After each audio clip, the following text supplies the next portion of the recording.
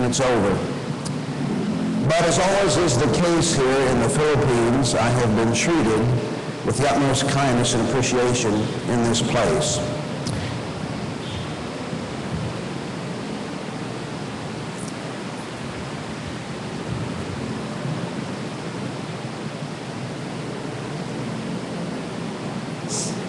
And I want to say thank you to Dr. Wells for his kindness to me and his friendship and generosity in allowing me to share in just a small portion of his ministry. And it's simply by his invitation that I'm able to be here at all. And once again, I have the privilege of meeting another great pastor and his members here in the Philippines. And I want to say many thanks to all of you who made preparations for us, drove us from place to place, prepared meals more than once. I stood right here and looked over at the kitchen area. I think some of those ladies were down there all day, every day, the last 2 days. I mean, every time I walk by, I see the same people down there working. And I just want to say thank you so much. And I have tried to meet a few of you and converse with you. And I'm sorry that I won't get a chance to just meet everyone and speak to everyone, but I'm sure probably a blessing to meet all of you and speak with all of you, as it's been just to speak with the few people I've been able to meet. Brother Nobley, you've been most kind, and I have felt well loved here in this place. And I just want to say on behalf of the IWWE team and the Soul Winning Leadership Conference that all of us appreciate so much your kindness and love that you've expressed to us. And tonight, what I want to do is bring a message, number one, share some things with you that I think the Lord gave me, number two, and I want to bring encouragement to you. And I hope you'll just bear with me. I'm going to kind of give you the introduction and repeat the introduction, and then give you some things around the introduction. But I hope when it's all said and done, it'll be a blessing and a help to you. So I'd like you to stand and look at Luke chapter 4 with me, please. Verse 24, Luke chapter 4 and verse 24. He said, "Verily, I say unto you, no prophet is accepted in his own country. But I tell you of a truth, many widows were in Israel in the days of Elijah, when the heaven was shut up 3 years and 6 months, when great famine was throughout all the land. But unto none of them was Elijah sent, save Sarepta, the city of Sidon, unto a woman that was a widow. And many lepers were in Israel in the time of Elijah the prophet, and none of them was cleansed, saving Naaman the Syrian. And they all in the synagogue, when they heard these things, were filled with wrath, rose up and thrust them out of the city and led them under the brow of the hill whereon their city was built, that they might cast him down headlong."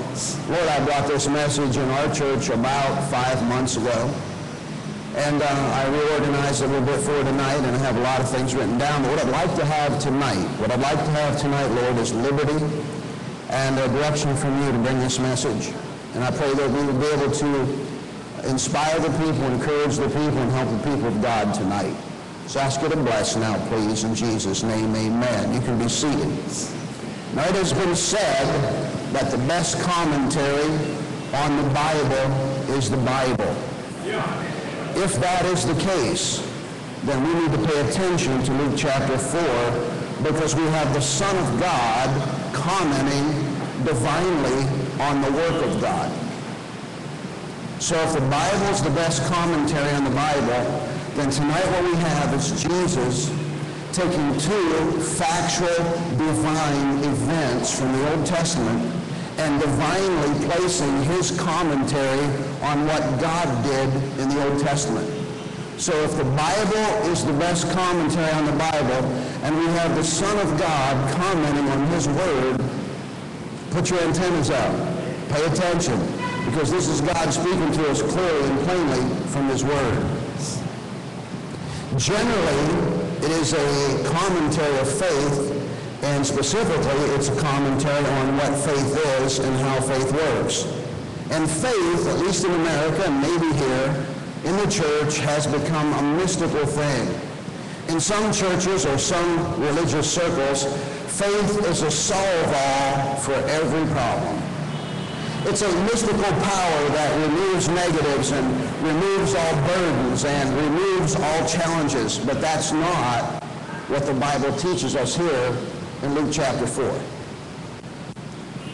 In Hebrews 11, the great faith chapter of the New Testament, it's clearly stated that some of the best Christians that ever lived and some of the most worthy of God's servants lived in dens and caves, wore rags, and suffered at the hands of their persecutors. And yet if we're not careful today with all of our ministries on the media and internet and television, we can hear some messages that tell us that faith is this mysterious solve-all. Once you get saved, there are no problems. Once you get saved, all your burdens are lifted. Once you get saved, there's never an issue. In fact, if you have any problems at all, you probably have a demon of doubt, or a demon of fear, or a demon of whatever. But tonight we have Jesus commenting on some very difficult times in the Old Testament. And we have him commenting on exactly how faith works and some of the dangers of faith. Did you hear what I said? Some of the dangers of faith. Jesus said, first of all, here in Luke 4, where you expect to find faith, you won't find it. Carefully, what does he say? Very clearly, he says in the Bible, God looked down on the nation of Israel that had the temple and had the prophets and had God's word, had Abraham, Isaac, and Jacob, had Moses and the Red Sea and the pillar of cloud and fire, and he could find no faith. His own country, his own people, the land of his own nativity, his own history, he could find no faith. And so God lifted his eyes and looked, and he went to a strange land, a far-off place, a place you wouldn't expect to find faith, and he found a widow lady who didn't have a prophet, and didn't have a Bible, and didn't have a temple, and she had such great faith that he sent the man of God, Elijah, to her to meet her needs. And I want to say to you tonight, number one, faith is often found where you don't expect to find it. And I want to say this, write this in your Bible, God will find faith wherever it is. If God can't find faith in America, he'll find it in the Philippines. If he can't find it in the Philippines, he'll find it in Turkey. If he can't find it in Turkey, he'll find it in China. If he can't find it in China, he'll find it in Russia. But bless God, God is looking for people who exercise faith. And if he can't find it where he thinks he'll find it, he'll look somewhere else. And wherever he finds faith, he's going to react. That's exactly what that tells us. Now, he went to, the man of God, Elijah, shows up at Zarephath. Now, in your Bible, it's pronounced a different way. It's Zarephath. That's a Greek pronunciation or spelling of the Old Testament Zarephath. But the unnamed widow lady is there. And she has nothing. And she's making her last meal with her son, and she's going to eat it and die. And Elijah shows up, and what is the first thing that he asks for? Her last meal. Amen. Wow. And she has to sacrifice so that she can receive God's provision. And so she shows up, and she says, what are you doing here, sir? And he says, well, God sent me here. In fact, God says he prepared a widow lady to take care of Elijah. And so she must have some faith, because God wouldn't have sent Elijah there if she didn't have some faith. And so she's expecting that he'll bring her a gift. She's expecting that he'll bring a big bag full of rice. But he doesn't bring anything. He asks for something. See, faith doesn't always work like we think it's going to work. We have this preconceived notion that when we pray and expect something from God, he's going to do it exactly the way we think he's going to do it. But he has his own way of doing things. And so she's expecting him to come in with a big wagon with rice and bananas. And if it was me, I would have been expecting mangoes, okay? But anyway, that's Carnes' translation. But at any rate, she's expecting him to bring some stuff, and he brings nothing. And the first thing he does is he asks for food, and she doesn't have any food. This doesn't make any sense. We're supposed to pray and get all these things from heaven and just get all these blessings and have this spirit of abundance. And God says, faith isn't always that way. So she sacrifices and gives him a bite of her meal, and God blesses, and of course for the next 2.5 years, her cruse of oil and meal brings forth enough food for she and her son Elijah every day. But please, please, please, listen to me now. This is Jesus commenting on God's work. This is the Son of God commenting on God's work. Her faith did not solve all of her problems. She was still poor. She still lived in heathen territory. She lived in Jezebel's hometown. You want to be living in a bad place? Live in Jezebel's hometown. You talk about the enemy of God. She was so bad when God killed her that dogs ate her flesh and there was almost nothing left of her body. That's a bad place to live. She still lived there. I mean, God came and sent a miracle. God responded to her faith. God sent a man of God to her. God met her need, but she was still poor. She was still a widow. She still lived in Zidon. She had her son and she was alive. I'm trying to point out, according to Jesus, that faith didn't solve all of her problems. What's the next illustration? And I'm going to repeat myself a little bit tonight. I hope I don't get confused. The next illustration is 2 Kings chapter 5, the story of Naaman. Boy, you talk about finding faith in a strange place. It's very clear from the story that Naaman was a conqueror of the nation of Israel. Naaman was one of those generals who had come to Israel and invaded the land and killed people and carried slaves and prisoners back to Syria. In fact, he had taken a little slave girl, a little teenage girl, maybe a young adult from Israel, and she was working in his home as a servant, and he was a leper. And it's interesting, the Bible says that he was a great man. You know why? Because when he came, he heard from this little girl about this great prophet in Israel named Elijah. And somehow God sparked faith in this Syrian general's heart. And when God could not find faith in the nation of Israel, in the place where the temple was, in the place where his word was written, in the place where his prophets lived, he lifted up his eyes and he looked and he said, over here among the conquerors of my people, I find a man with great faith. He's a leper and he believes he can be healed by Elijah. The story is so wonderful. Read what he brings with him. He brings 6,000 talents of silver and 10,000 pieces of gold and 10 changes of raiment. That's why the Bible says he was a great man. He was willing to pay for his medical services. He wasn't looking for a freebie. And in your Bible, notice that it says both in the 2 Kings 5 and our text that we read that the leper was cleansed. You will find nowhere in the Bible where a leper is ever healed because leper is a type of sin. You can't get healed from sin. You have to be cleansed from sin. All right? So, let me stop here and give you the first part of the message and the second part of the message, and then we'll go on some more. I'm sorry if this is a little disjointed, okay? But the first part of the message is this. You don't always find faith where you expect to find faith. And if you can't find faith where you think you'll find faith, God says, okay, I thought I could find faith here, but I can't find it. Some look over here, oh, wow, over here somebody has some faith. I'm going to intercede. I'm going to interact. I'm going to interpose my power. They have faith. So God finds faith where it is. Okay, here's the second part. God responds to faith in two ways. One, he brings the man of God to the need, or two, he brings the need to the man of God. Right? In the first case, he brings the man of God to the widow lady. And in the second case, he brings the man with the leprosy to the man of God. So if you will exercise faith tonight, dear brother and sister in Christ, God's going to do one or two things for you.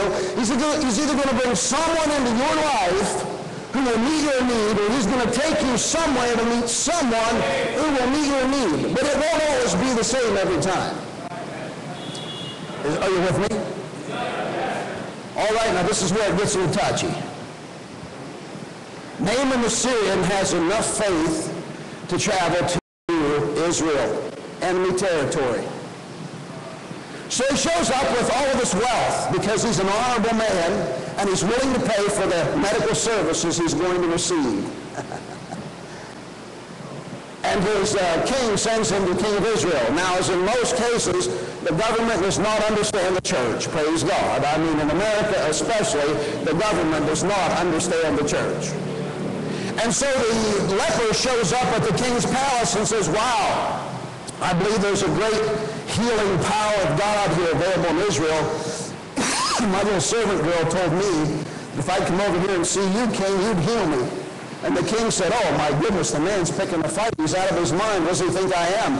He says, go away from me. And Naaman gets word that he should go see this prophet, Elijah. Oh, stay with me. This is so good. This is our testimony sometimes. We have this preconceived idea of how it's going to go. What does the Bible say? He shows up at Elijah's house, and he thinks, quote, that the prophet shall come out and wave his hand over the place, strike his hand over the lintel, and heal the leper. He was comparing real faith in God to his false religion of the Nisroch in his own country. And he was used to having the Nisroch service. Jesus, Jesus, whoa, whoa, Jesus. And he thought since he was the general and he had all his money and he had no faith and he's come to Israel, that this big-time preacher's going to come out and miraculously do something and lay hands on him and heal him. And the man of God doesn't even come out of his house. He sends a servant out and says, hey, dude, a boss man said you're supposed to go down dipping Jordan 7 times. It'll all be good. Just go ahead and dip in Jordan. And Naaman, in the text, Naaman says, no! He says that Jordan River is so dirty and horrible. He said, that's stupid. I don't want to dip in that river. The rivers of Syria have been and Pharpar are so much better. Why would I want to dip in that stupid river? What the hell? That's where you are, sir. Or you came to a BBC Cebu, or you came to Bethany Baptist under Brother Nomley, came to a big revival or a conference like this, and you got saved, or you got called to preach, and you saw the choir, and you saw the quartet, and you saw the lights, and you saw the cameras, and you saw the sound system, and you surrendered to the ministry, and you thought that's what it's going to be, but it's after 2 years, it's 37 in a Nepha hut. See, you had this idea that just because you got saved and you got called to preach and you got in the ministry that you're going to have this big building, this big ministry and these lights and these cameras and all these singers, and you've been sold and you've been reading the Bible and praying and you've been going day and night, and there's 37 in the Nepha hut. And you're ready to turn around and go home, aren't you? Do you know sometimes when you really exercise faith, the person you have to contend with the most is you. Yeah, you. You've got your idea how it's going to be. You've got your idea what God should do. You've got your idea how you think God ought to do it. And you prayed about it and you saw God. See, Naaman had the faith to travel to enemy territory. He had the faith to believe he could be healed. But when it didn't go his way, he was ready to quit and go home. Amen. And he had to come to grips with reality and say, wait a minute, thank God for a servant that probably grabbed his coat and jerked on his coat and said, hey boss, wait a minute. If this guy asked you to go kill 20 people, you wouldn't hesitate. He said, how much more? I mean, he's going to ask you to do something really simple like dip in Jordan 7 times. Boss, it's worth trying. He dips in Jordan. He dips in Jordan again. And he goes down the 7th time. When he comes up, his flesh is restored as a little child. Wow! Hey, you know what he found out? He found out that faith isn't always about what you think or what I think, but faith is about compliance, faith is about submission, and faith is about obedience. And God has a right to intervene in my life and your life the way he sees best. And sometimes it won't always be like we think it's supposed to be. Hello. So much for the outline.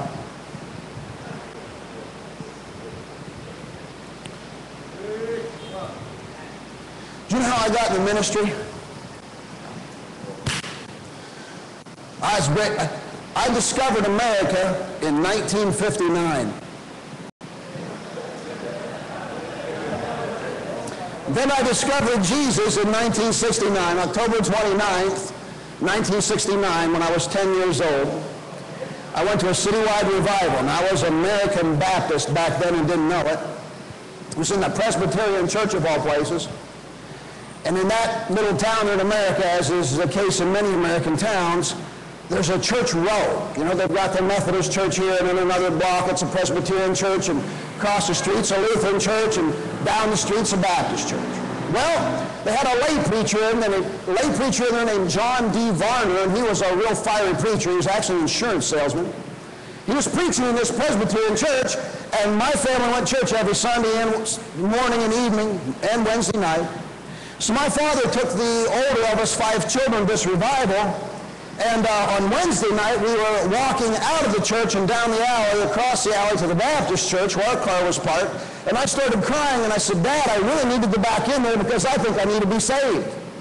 He said, well, let's go back in there and you can get saved. And I said, well, let's come back Thursday night. So I was probably already saved Wednesday night, amen? I mean, I realized I needed Jesus, but technically Thursday night I went back. I went down the aisle, I cried, I went through the prayer. Mr. Charles E. Lynn led me to Christ. He was about 65, white hair, mustache, bald. I have the testament that he used to lead me to Christ in my home right now, in my little drawer in my dresser. My mother bought it for me at his estate auction when he passed away. I went through the Billy Graham follow-up program in the mail, did about 10 lessons through the mail. When I got to be old enough to be out of high school, went off to New York City, got a 4-year college degree, went to New York City, worked in fashion photography and graphic design. Let me tell you something, that's not a very good field for born-again believers, okay? So I had to get out of that. Well, in the process of all this, I'm a kind of a middle-of-the-road Christian, and I realize I'm in trouble, and I realize I'm about to go off of a moral cliff here if I don't get this thing turned around. So I moved to Washington, D.C., and I started reading the Bible 2 hours a day. Now, you don't even have to be in that great of a church, but if you start reading the Bible 2 hours a day sincerely, I'm going to tell you what God's going to do. He's going to look down and say, this guy's exercised their faith, and I'm going to work with him. That's right. So I went to one church, and it kind of changed, and I left there, and I went to a little Baptist church, and that pastor was a great man, and I love him, but here's what happened. He didn't believe in standards. He didn't believe the King James Bible was the only Bible, and he didn't preach. He just kind of talked. Now, I didn't know how to win souls to Christ, but I'll tell you one thing, you're going to burn in hell if you don't get saved, all right? And I knew how to do that. I knew how to give you a check and say, if you don't get saved, you're going to hell. I didn't know how to lead someone to Christ, but I was full of this thing of Jesus and the Bible and salvation, and I was in his church, and I was causing trouble because I was excited. This is the honest truth. He says to me, he says, Sam, could I talk to you? I said, sure. This is a good illustration. He says, there's a guy in Hammond, Indiana named Jack Hiles, and he said, I don't like him. He said, in fact, he's not my kind of guy, but he's your kind of guy. He says, I think you'd like Jack Hiles. And he says, he has a Bible conference every March, and he said, I think you and your wife really need to go. Man, I was open to pastoral leadership. I mean, if my pastor said that I was supposed to go see Jack Hiles, whoever that is, I'm gone. So I saved a few dollars, and I got my own car, and my wife and I drove about 12 hours to Hammond, Indiana. We got there on a Saturday night. Of course, it was snowing. Sunday morning, we went in. I'm sitting in Sunday school, and Dr. Jack Hiles just starts firing it up on the book of James and the wrong crowd and separation, and I'm sitting there saying, wow, this is great. They had a tour of the college on Sunday afternoon, and I didn't get very far into that tour, and I was asking somebody, where do you sign up for this place? They said, well, Sam, you can't sign up today. This is just a tour. You got to come back on Monday. I went home the 3rd week of March, and by June 3rd, I was a summer student at Howes-Anderson College.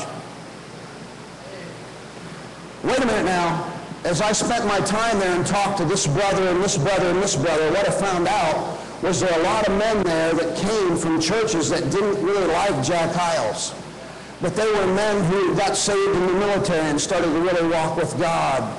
And God looked down and saw they had some serious faith, that they would serve, that they would sacrifice, that they would go through what it took to be trained. And they came from the most unlikely churches to Hiles Anderson College in Hammond, Indiana. And I said, well, what church did you go to? Well, I know that church isn't a very good church. Yeah, our pastor. But he said, I'll tell you one thing. So I got saved. He said, I read the Bible through in 3 months. He said, then I started reading again. He said, God dealt with me.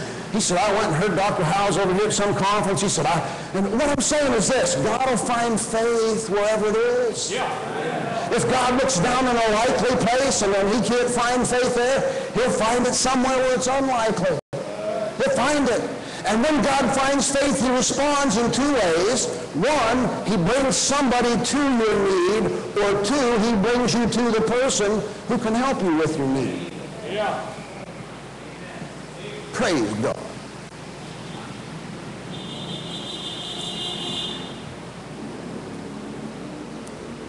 It's more fun without the outline.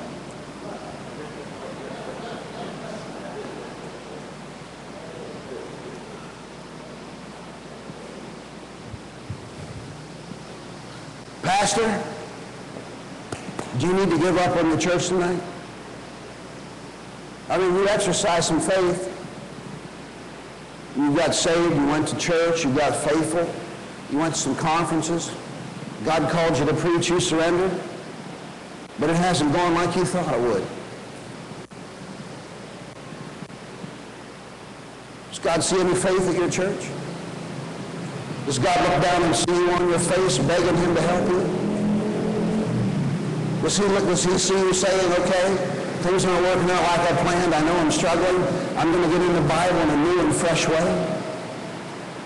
I'm going to take some extra time, pray harder. I mean, God will respond to faith tonight. Is he finding any faith at your church, your ministry? Hey, sir, you don't need to give up on your marriage tonight. Oh, you got married all right. But it didn't go quite like you planned, did it? You don't need to give up on your marriage tonight. God will find faith where it is exercised. Has he seen you get on your face in regard to your husband or wife recently? Has he seen you take your wife by the hand and say, listen, we have some trouble with our children, let's fall on our face, let's get a hold of God. Let's pray about this. Bible college student, it's a challenge going to Bible college, isn't it? I mean, it's exciting when you first start. Then you run out of money partway through, or you get sick partway through, or your motorcycle, whatever you call it, your motorcycle blows up partway through, you lose your transportation. We Baptists, that's how God deals with us, through our transportation and our employment, because that's the only way he can get our attention.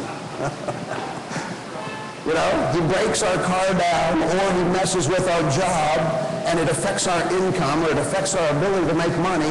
And when we weren't, you appreciate that, Brother Lofton? When we weren't crying out to God and asking for help, he'll just mess with our car or motorcycle or our job, and we're, oh, God, oh.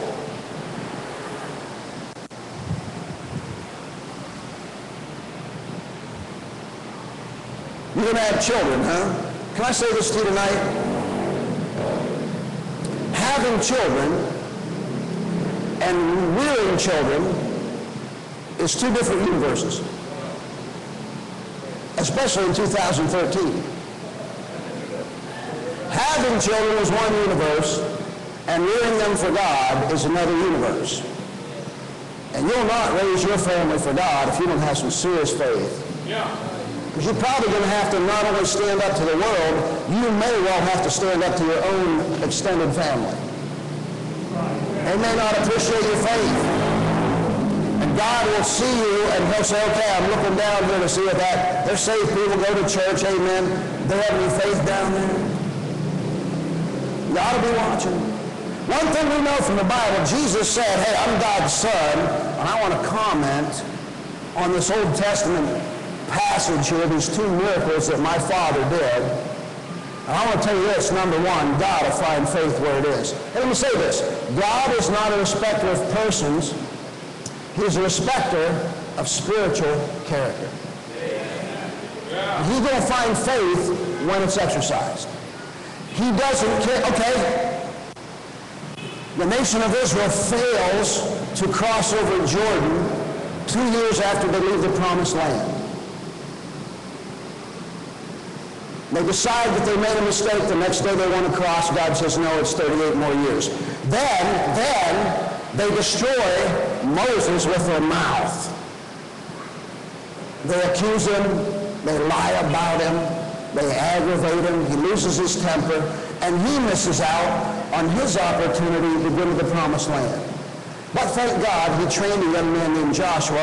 And so now we're at Deuteronomy, the second giving of the law, and Moses is repeating everything, and he hands it over to Joshua. Now Joshua knows that 38 years earlier, when the spies went over to the land of Canaan and came back and gave the evil report that things didn't go so well. But he's been told now that he's got a green light to cross the Jordan River, and he sends 2 young men over to check it out. Where'd they go, Pastor Nobley? Prostitute's house. Oh, where are God's people? God's people, where are they going to go in this new promised land to check out this promised land? City Hall? Cash and carry? The mall? No! They go to a prostitute's house. Why? Because this lady had faith. And can't you just see it now? They cross over the river, and they're kind of nervous, even though they believe God and have some faith. They cross over the river, and they see this window, and they crawl up there, and they crawl in, and there's this lady standing there, and they're saying, boom. She says, come on in, fellas. They said, hey, bud, we might be in the wrong house. No, come on in. And these men are trying to kill them, and they're not knowing what to do. And she says, listen, I've heard about your God, and I believe in your God, and I want you to help me and my family. And I'm going to take you up on my roof, and I'm going to hide you under the flaps of roofing up there. When these men are gone, then I want to talk to you because I believe in your God. So then the men went away, and they came down, and they talked with her, and they made that agreement. You know the agreement, that she would be in the apartment or the house, and everybody in there would be safe. Okay, now stay with me. So these 2 guys go back across the Jordan River, and they go back to Joshua, and they go up to Joshua, and he says, okay, fellas, give me a report how to go. They said, man, we went and saw this prostitute over there. He says, say what? You went to a prostitute's house? What do you mean you went to a prostitute's house? Well, wait, let me explain to you. We went over there and went up in this window, and there was in this prostitute. But wait a minute, she's a good lady. She believes in God, and she has faith, and she's heard of our God. Do you want to know what happened there? God looked down in a heathen, reprobate place, and he found somebody who had heard about the God of Israel, and somebody who had faith, and it was the most unlikely place. But God stayed true to his word and sent some men to the place where faith was unlikely. And God intervened in that lady's life. I don't know how messed up you are tonight, but if you're here tonight and you're really messed up, if you exercise some faith, God will intervene in your life. God will respond to faith where he finds it. And my Bible says that his eyes run to and fro throughout the whole earth to show himself strong on behalf of those who are showing some faith. So if it's tough in Bible college, the answer is not to quit. It's to show some faith. Obedience, compliance, submission. If your marriage is really struggling tonight, the answer is not to give it up. It's to show some faith. Obedience, compliance, submission. If your church has taken a downward turn, which that happens, we have splits and we have financial problems and all these things. Okay, it's just not what you thought it would be. Guess what? Sometimes faith isn't what we think it'll be. You don't need to leave your church tonight, Pastor, and you don't need to resign probably. You need to get on your knees and exercise some faith, your whole God.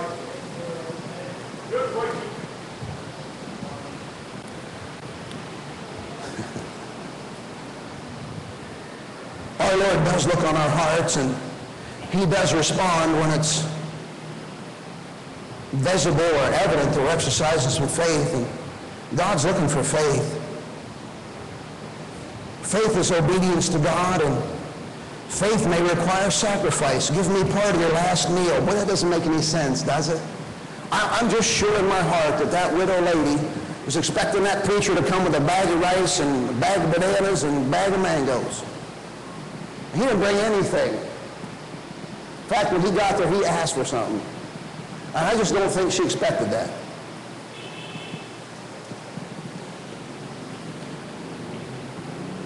Faith may provide provisions, but not riches. Faith may provide the common stuff, but not luxury. Faith may cause you to travel, and faith may surprise you. And oh my goodness, faith may bring you into conflict with yourself. Let me say it again. Faith may bring you into conflict with yourself. Just like Naaman, he expected a big service. He expected to be honored. He expected it to go a certain way. And the preacher didn't even look at his face. And he almost gave it up, didn't he? He almost walked away from a miracle of God. Right. And that's what we do in the ministry. We surrender to it, and then when it gets tough, we pull back. My philosophy is the bigger they are, the harder they fall. Yeah. That's how I like to roll, you know? When it gets tough, the tough get going. Don't dare me. I may get in the flesh, but I'll find a way to do it. It's not the right thing sometimes, but I'd rather do that than quit. Give up. Turn back.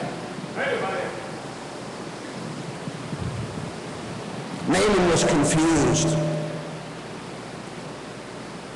He was confusing performance with power. You know, you lead somebody to Christ, right? It's exciting. So where did Naaman go to church? The house of Nisroch. Brother, I lead John to Jesus, and Brother Wells calls me and goes, "Brother, how you doing?" "I'm good, Brother Wells." He goes, "You led that guy to John. You led him to Christ last week. How's he doing?" "He's gone over to the house of Nisroch." Isn't that where he went?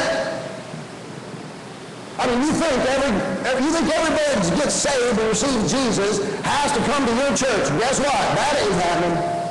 Amen. It ain't happening. This man said, "I am so committed to my decision. Would it be okay if I take 2 burdens of the earth, 2 mules loaded with dirt, so when I go back to Syria, I can build an altar to God, and I will worship the God of my salvation in my homeland." He was committed, but he couldn't walk away from his position as a bodyguard for the king. So he says to the preacher, you know, "Hey, listen, Elijah, do you think you could let me slide?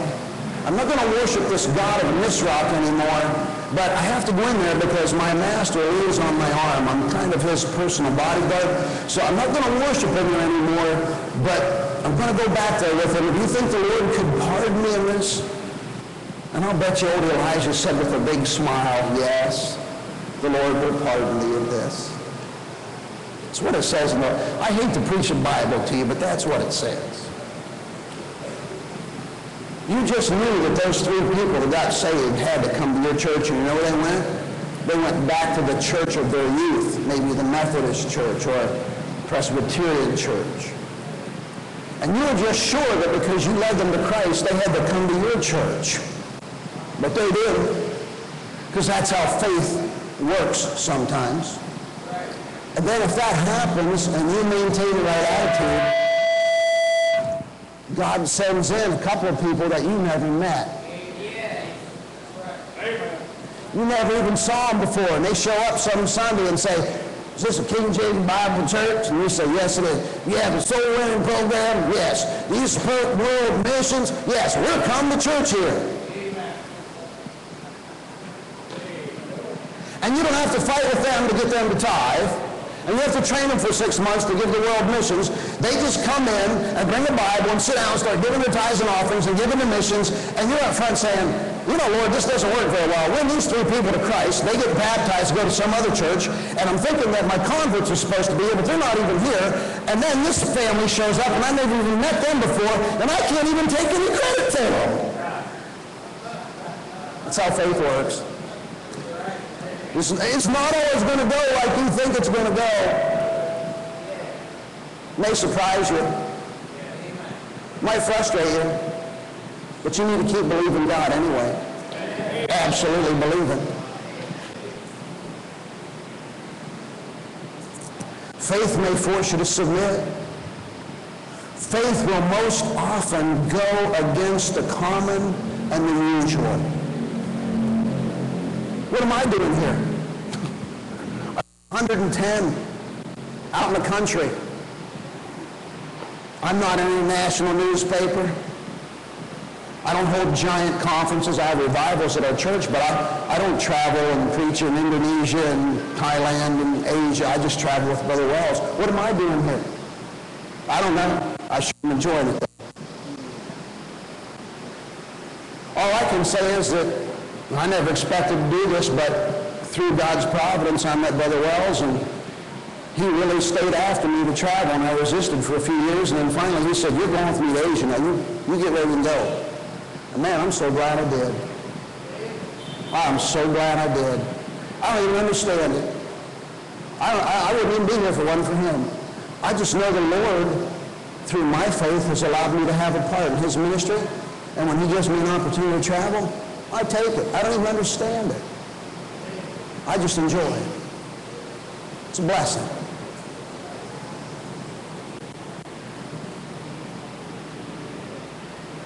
Faith will bring God to your house, to your life, to your church, to your trouble, to your problem. Is there any faith around your house?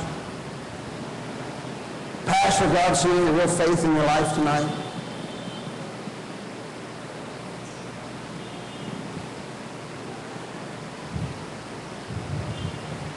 You don't need to quit Bible college. You don't need to exercise. You don't need to run away from it. You need to exercise some faith. You don't need to run away from your marriage. You need to exercise some faith. Dear pastor, brother, you don't need to resign your church. You need to exercise some faith. God's watching. God of heaven finds faith where it is. The most obscure places, the most obscure ministry, the most unusual situations. God's not a respecter of persons. He's a respecter of spiritual character. He's a respecter of faith.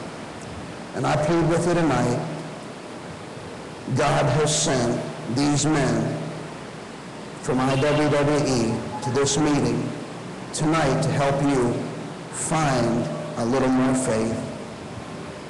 Why don't you come to this altar tonight and say, Father, I'm here on my knees, and I'm going to exercise some faith.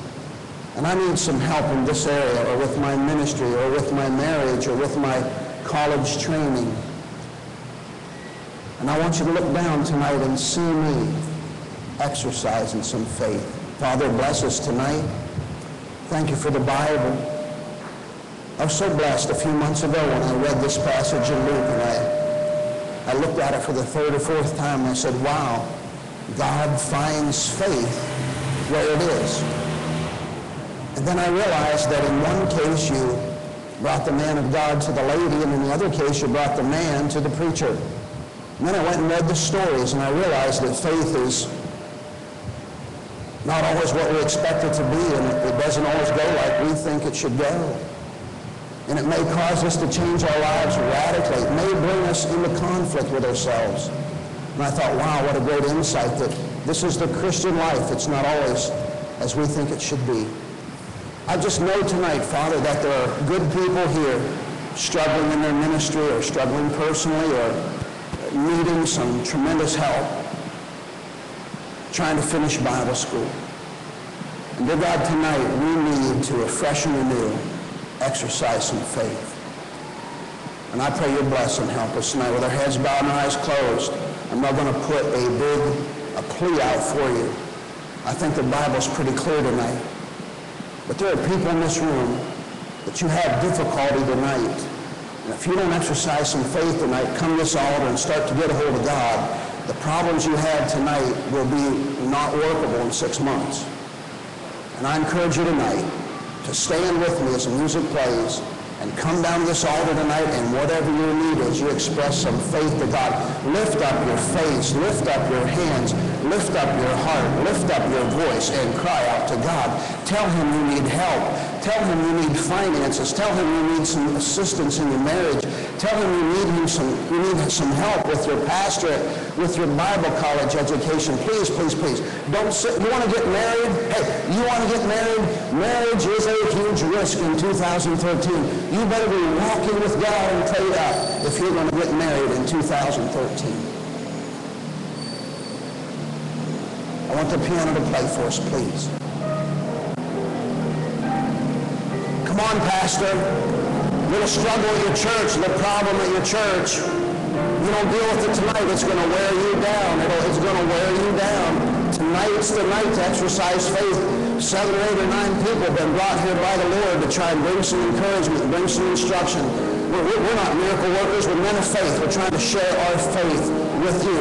Hey, dear lady, you're having a hard time in your life. You're facing some real difficulties. You can't solve it on your own. God wants you to call on him. He wants you to make a connection with him. If he sees you exercise some faith, he will respond. He will respond. Pastor Carns, that's right. I surrendered to ministry and it didn't go like I thought it did. Well, you're about the millionth person to feel that way.